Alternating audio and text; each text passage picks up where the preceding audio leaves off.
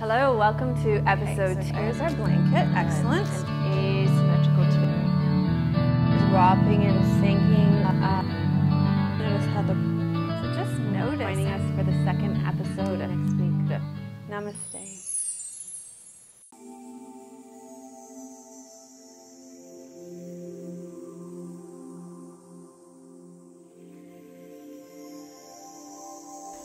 Hello and welcome to episode 35 of Namaste Yoga. I'm here with my friend Carrie and returnee to Namaste Yoga. And Carrie and I are flying solo today. We actually set everything up by ourselves. Our cameraman is stuck in traffic. It's a long weekend here in Canada and he couldn't get back here in time. So we're actually doing everything all by ourselves. Isn't that pretty incredible? Yeah. I couldn't have done it without Carrie. So I'm just feeling like really grateful and really pleased and proud of myself for getting everything set up. So yeah, that's where we're at. So today we're continuing our series of classes around the Yamas and the Niyamas. And we've done 2 classes already. We did a class, an episode, so around 35, 34, episode 33. We started that series, the 10-class series on the Yamas and the Niyamas, with the first Yama, and they're the ethical principles for yoga. And the first series was on ahimsa, which is nonviolence or compassion and kindness. And then last week we did a class on satya, which is truthfulness. And then this week we're moving along to the third Yama, which is Asteya, and that means non-stealing. So do you want to have a lie down? You can do Shavasana, and you can all rest back in Shavasana, or you can do your Shavasana seated. It's totally up to you. So as you rest back, we're going to just tune in to Asteya and what it means for us. And I know the first time, actually I've read the Yamas and the Niyamas lots of times, and this one I always kind of just gloss over. I think, I don't steal, so I don't think there's a lot here for me. But I started to do a little more research when I was planning this class, and there's a lot of subtle forms of stealing that we do, that we all do. I'm guilty of as well throughout the day. So I just wanted to, it's just like nonviolence, right? Most of us, when we first hear that, we think, well, I'm not a violent person. And same thing, I don't steal. But there are these more subtle levels that we can work with these yamas for sure. So Nikolai Bachman, he points out that one of the things that we can watch if we want to cultivate Asteya is our conversations. And I know, now that I've brought a lot of awareness to this, I'm totally aware of this, that when we interrupt in a conversation, we're stealing. We're stealing from that other person's opportunity to communicate themselves. He also talks about taking credit for somebody else's ideas or efforts, that being a form of stealing. And, all week long as I've been practicing and teaching this in class, it's like everybody's like, oh yeah, they know that and recognize that from their work environments. It's a very common place where that happens, I think. Nichala Joy Devi, she talks about recognizing your timeliness.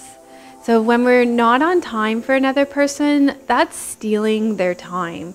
And so just to watch for being on time. And then Michael Stone, he talks about the ways that we steal by taking up more space than we need, either physically or psychically. And I think especially as women, we put a lot of effort into not taking up too much space physically. But let's look at the broader picture of how much space we take up physically on the earth, on the planet, in terms of your footprint, your environmental footprint. So I think a lot of us do live in houses bigger than what we need.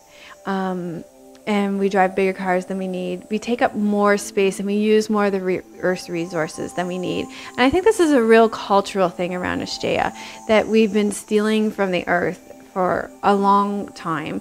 And that is why we're out of balance so much right now. And we'll be talking about balance next week with Brahmacharya. And then the other way that Michael Stone talks about is taking up too much space psychically. And we've all been in relationships where there isn't a balance between the two. There isn't a give and take, where one person is taking up way more space psychically. And that can be really uncomfortable. You know, it just makes the person that isn't getting their space psychically want to retreat. So these are, you know, just some really good examples, I thought, of the way that we can practice Asteya in our day-to-day lives. So on the other end of the spectrum of Asteya, of not stealing or not taking from others, we find generosity. And this is the way we ultimately practice Asteya, is by being generous without expecting things in return. And again, I think a lot of us, especially women, again, we tend to be so much the caregivers in our culture that it can become difficult to be generous.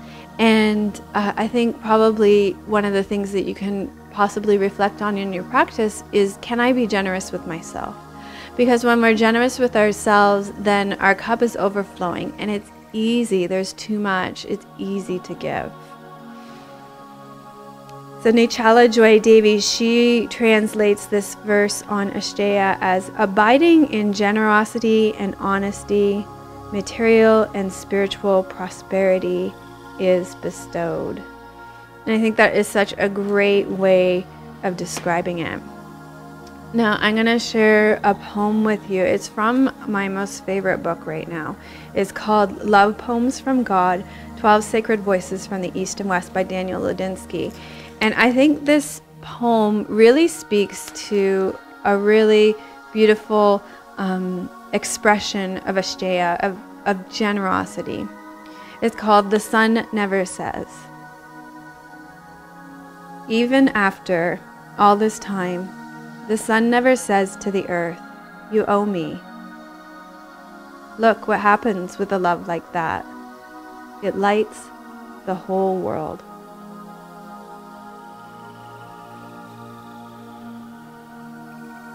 So as you're resting back in Shavasana, just start to become aware of your breath and connect with your breath as generous. You know, each breath you take in feeds all the cells of your body with oxygen. Each breath is life-affirming, life-giving. There really isn't anything more generous that you can experience on this planet than your breath.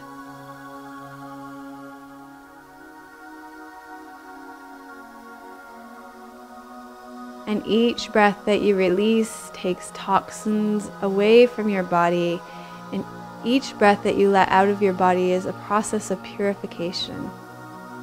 So just that in itself is such a miracle. The way the breath nourishes the body and cleanses the body with every inhale and exhale. And perhaps you can start to tune into and feel that sense of generosity just as you're breathing.